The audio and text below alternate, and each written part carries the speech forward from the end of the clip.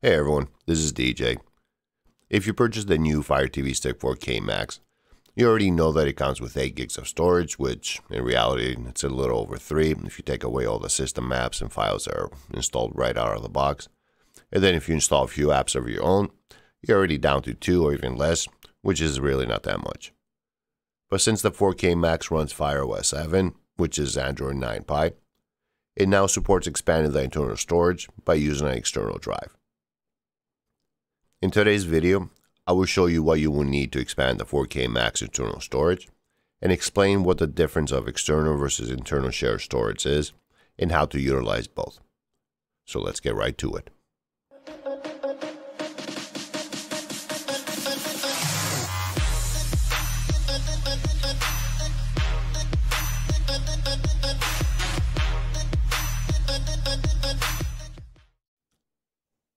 In order to add external storage to your 4K Max, you will need the following items.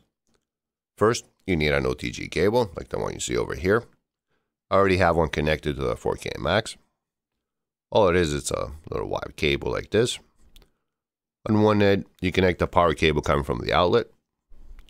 The other end connects to the 4K Max. And in the middle, you have a USB port. That's it. Nothing too much to it.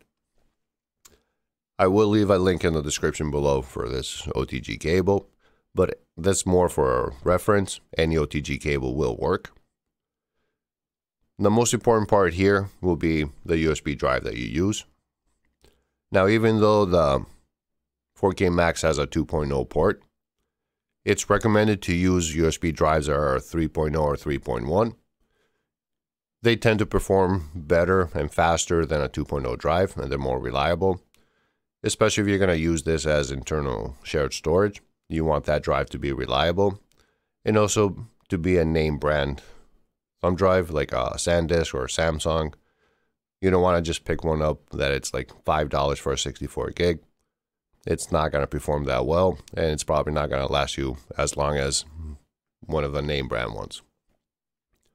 Also, I personally prefer to use a USB hub, as you see here. Now this is optional. The reason I prefer to use a hub connected to the OTG cable, because I can connect one drive over here as a internal storage. Then I can use a second port here for a second drive as external storage. And also gives me a third port here where I can connect a wireless keyboard. And also it does have on the side here an Ethernet port for connecting the 4K Max with an Ethernet cable, so you can have a steady connection if you wanted instead of the Wi-Fi. Now, before you connect the USB drive to the OTG cable, even if you use a hub, leave that to the side. Connect the OTG cable to the 4K Max, let it power on, and once it boots up to the home screen, then connect the USB drive to it. This is just the first time. All right. Now, if this is formatted as a FAT32 file system, when you connect it to the USB hub or the OTG cable, the 4K Max will recognize it and give you a little notification, which I'll show you in a minute. If it's not, like this one is not, when you plug it in, switch over, you get this message where it says unable to read USB device. It doesn't recognize the file system, and it gives you 3 options. Do nothing. If I select do nothing, pretty much it ejects the USB drive, and that's it. If you select device storage, this will format it as internal storage. And once you format it as a device storage, you can only use it on the 4K Max. You cannot eject it and use it on another device or connect it to a computer. You need to format it again. And if you select it as external storage, it will format it to the FAT32 file system, and you can use it to move files from, let's say if you have music or pictures or movie files on your computer and you want to play them on the 4K Max, then you can take that, connect it to your computer, put the files on there, bring it back, connect to the 4K Max, and use a third-party app like Kodi or a file manager or anything like that to access the files. All right. Now, if we click on do nothing here, switch over, disconnect this. Now, if you have a USB drive that's already FAT32 file system and you connect it to the 4K Max, you will get this notification on the bottom where it says limited device access.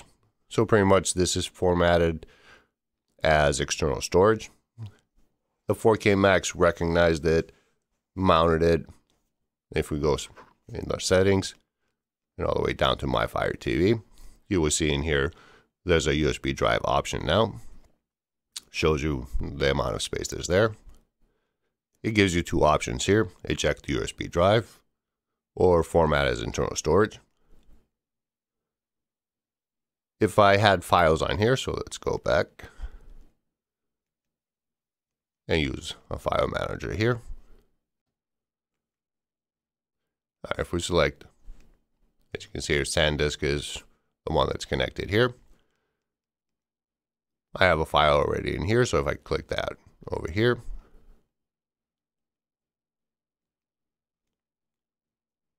you can play that file. And you can see it already plays. Let's get out of here. So you do have access to that drive. So let's go back out. So now I'm going to eject this drive. And it's recommended to do that. As you can see, it gives you a little notification on the bottom that it's safely to remove it. If you're going to be moving drives from one device to another, it's recommended to use the eject the USB drive option instead of just unplugging them. Now, I'm going to plug this one in, format it as device storage. I'm going to skip through this part for you guys. You don't need to wait a few minutes. It takes about 4 or 5 minutes to do this. And it also depends on the size of the drive. It may take longer for you. So I'll be right back. Alright, so the formatting completed. So we'll click OK here. Now if we go back out, go back in. Now you will see again USB drive here. So select that. Now we got 3 options in here. You can eject the USB drive, format it to an external storage, and then you can manage and install applications. So I'll switch full screen here. Now if we click on manage install applications and show USB only, there's nothing on there since we just formatted it.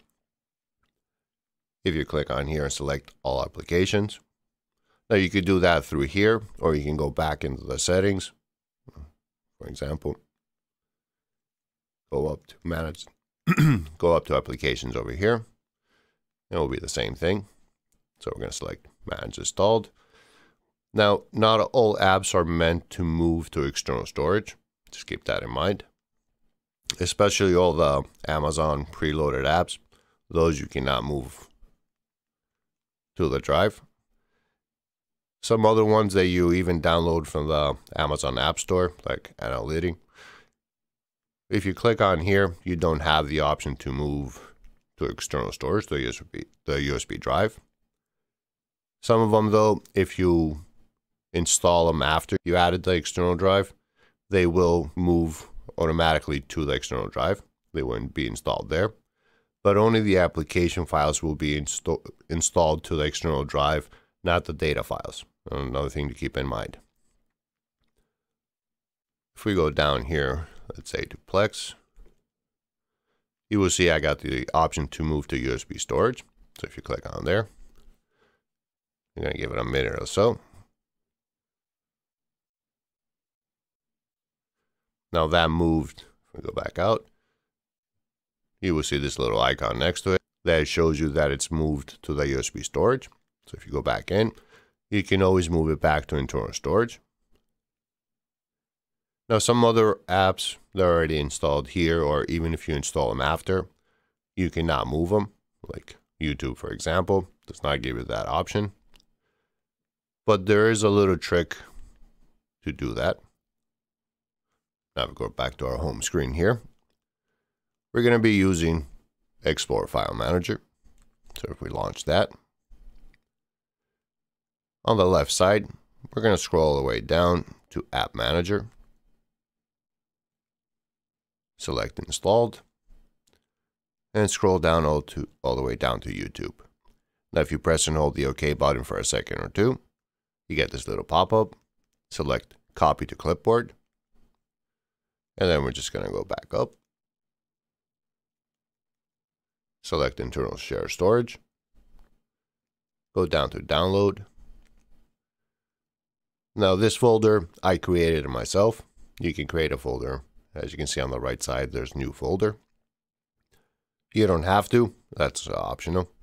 Now if I press and hold again on the OK button for a second or two, and scroll down to Paste. Now you will see in here, you got YouTube APK. So let's go back to the home page. Scroll down to the applications here, all applications. YouTube is over here.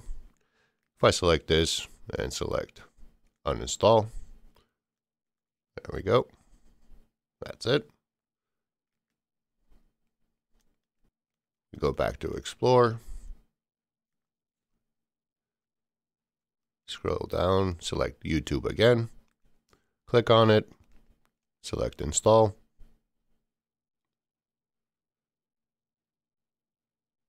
Click on Done. Back to the home page. Go to Applications. Manage. And go all the way to the bottom where YouTube is. As you can see now, it has a little icon next to it that's installed on the USB drive, and it gives you the option to move it back to internal storage. So that's the little trick you can do with certain apps if you want to move them to the USB drive. Now do keep in mind though that not every app is meant to be moved to external storage. They will not perform the same. So if you install, let's say you moved YouTube or Netflix or anything like that, and you're starting to notice that it doesn't perform the same as it did before, just move it back to internal storage. And that's about it. How you move certain apps.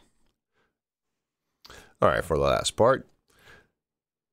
Here we're going to talk about how to utilize internal and external storage at the same time. So we switch over here. This is where a USB hub comes in handy and why I prefer to use one. I already have this drive set up as internal shared storage, moved a few apps, and now I want to use another drive, like let's say this one, which I have, let's say, some home movies in here, and I want to access them. If you only use an OTG cable with a single USB port here, you will have to remove this one, and if any of the apps that you want to access are on this drive, you won't be able to do that. But with a USB hub, if I just connect this right here, we're going to get a little notification. There we go. That it says it recognized the drive and mounted it. And if we go to our home page and use Explore, you will see in here I have access to that drive. I can use the file. You can play whatever you want. And still have this drive connected. And now let's say on this drive I got movies or music or pictures. I can connect that one too. It's going to get recognized now in a second. There we go. And also in here, as you can see, if I scroll down, this is the third drive we just connected. So I can scroll down, play a file from here, no issues. And now I got access to 2 additional external drives while still utilizing the internal shared storage. This is one of the advantages of using a USB hub connected to the OTG cable instead of just an OTG cable. Now the only problem here, which is really not a problem, it gets a little tricky. If we go to our settings, scroll down to My Fire TV. If we go under USB drive, it's showing me that if I click on eject USB drive, that it's going to eject one of these two. But that's not the case here.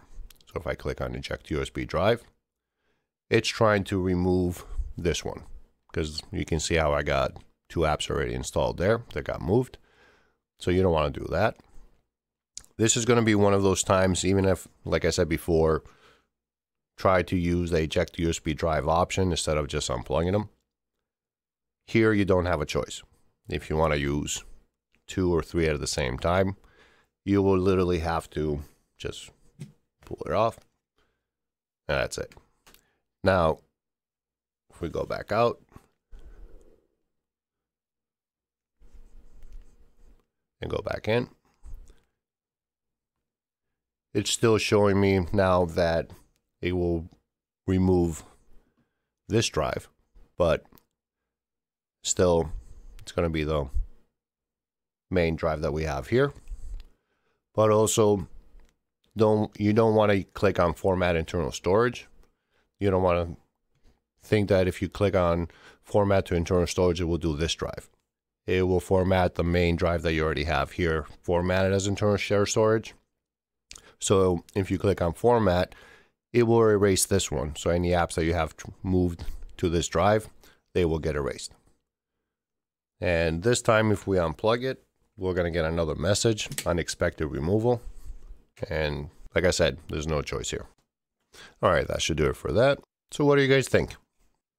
Do you find it useful using a USB hub instead of just an OTG cable with one thumb drive connected to it? Or having the ability to connect one for internal storage and then another one for external, or even 2? What do you guys think? I would love to know. Leave me a comment in the comment section below. All right, if you guys have any questions, please leave it in the comment section below, and I will try to answer everybody's question as soon as possible. If you found this video helpful, please give me a thumbs up. It does let YouTube know you like what I do here, and it does help my channel grow. Also, click on subscribe and the little bell icon to get notified of any new videos I upload. Thank you for watching. This is DJ. Till next time.